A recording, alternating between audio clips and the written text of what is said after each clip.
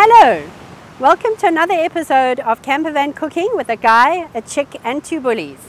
As you can hear, behind me is the sea. It's high tide and we're presenting this episode from the sea.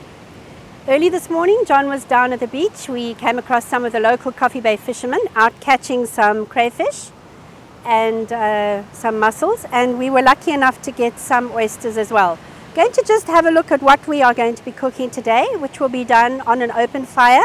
We call it a braai, other people call it a barbecue. We've got some very nice fresh crayfish, which we are going to just put on the coals on a braai grid.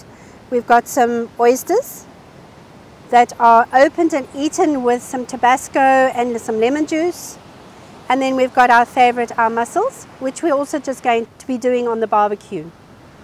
We've had a look at the ingredients that we are going to be using for our recipe from the sea.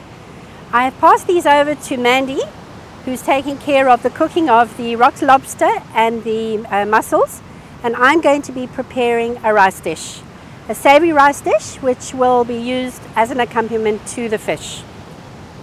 I'm going to be adding a blob of butter to my already hot pot.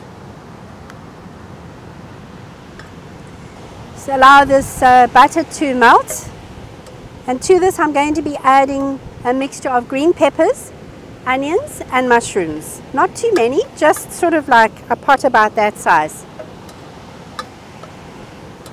And then after adding the mushrooms and the onions and the green pepper, I'm going to add a little bit of garlic to that as well. I'm going to add my ingredients, and we're going to allow those to simmer. While we're waiting for the ingredients to simmer down, I just wanted to give you a little bit of a background to Coffee Bay. A lot of the people here are unemployed. They have no means of an income, so what they generally do is they fish for rock lobster and mussels and oysters. They either sell them to the local hotels for money, or they sell them to the tourists or the people that stay in Coffee Bay camping. It just generates some income for them so that they're able to feed their families as well. Let's have a look and see how our ingredients are doing for the savory rice. They're simmering away nicely. I'm going to add the rice now, and we're going to mix it together.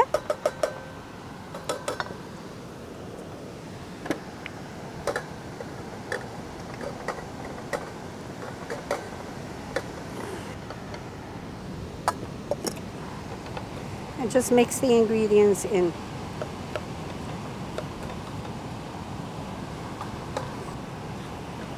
I'm going to add a little bit of spice for rice as well, which makes it very tasty.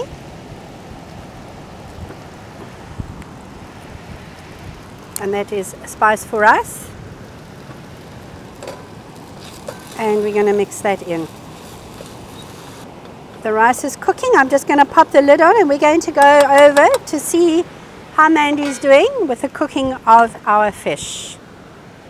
Hi Mandy. Hi Tina. Thanks so much for coming to assist me today, because I really don't like touching these cretins. Oh, well, if you like to eat them, you must like to cook them. Tell me, how hot must the fire be to cook a rock lobster? Tina, the hotter the fire, the better.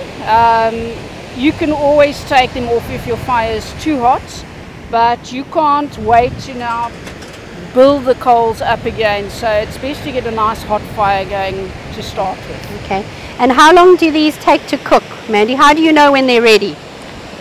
I can't tell you how long, because that depends on your coals, but certainly when you see them going a nice pinky orangey color, then that's a good indication that they're ready. Okay.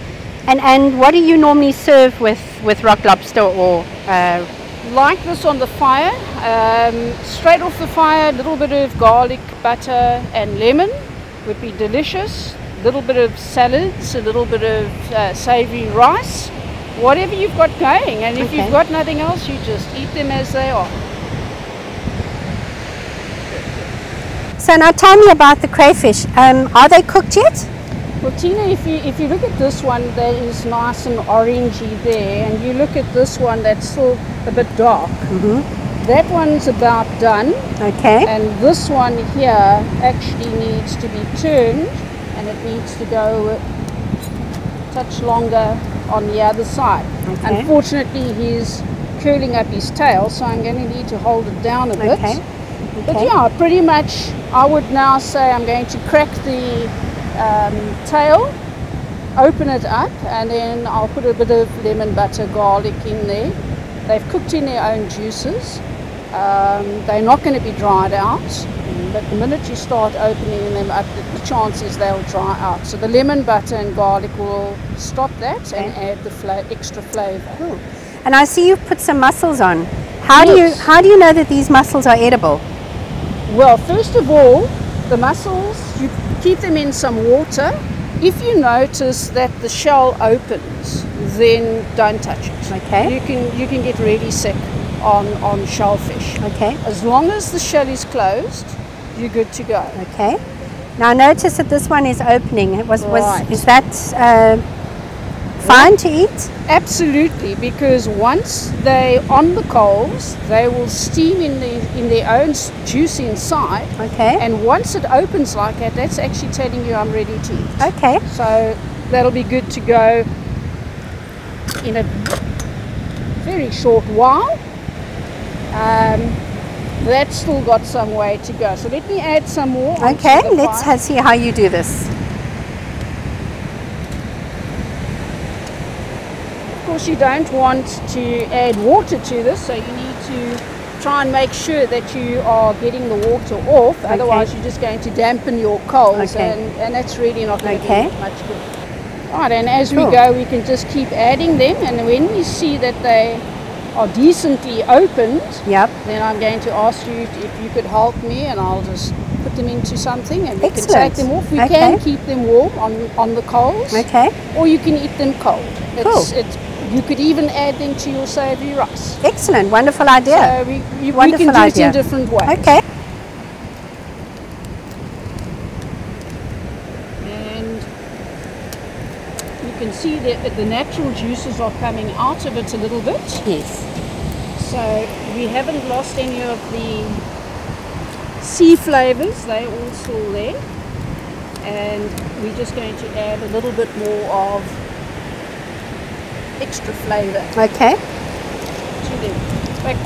They're quite nice to eat just exactly as they are. You don't really have to go and add anything onto them. It all depends on your palate. Can you eat these, or is there enough meat inside there to eat, or not really? Not really. As a poor student in Cape Town, we would buy these and suck them out, but it's a messy job, and there's really very little that you're going to get out of those.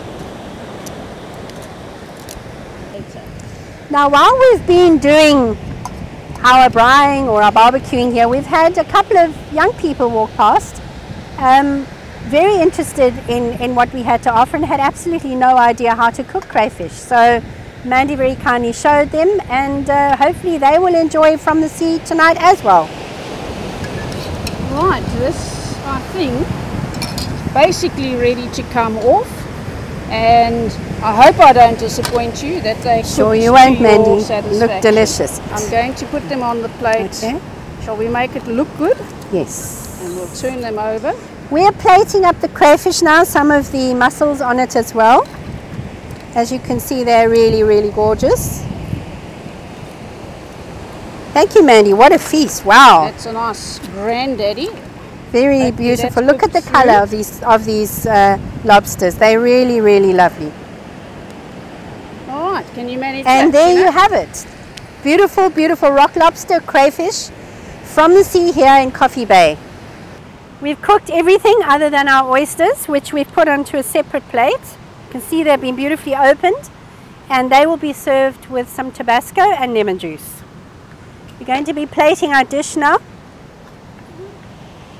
Some lovely savoury rice.